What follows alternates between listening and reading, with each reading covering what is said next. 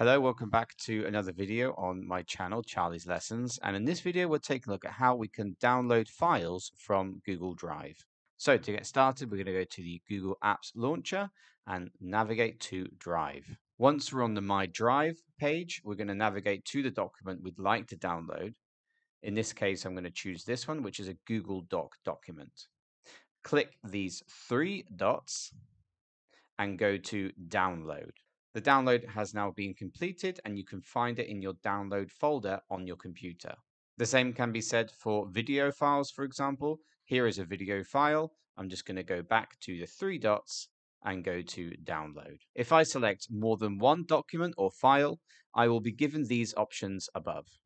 Here, I can download all three files. The documents will be placed into a zip file, and all I do is just extract those three files onto my computer. Thank you for watching this video on how to download files from Google Drive.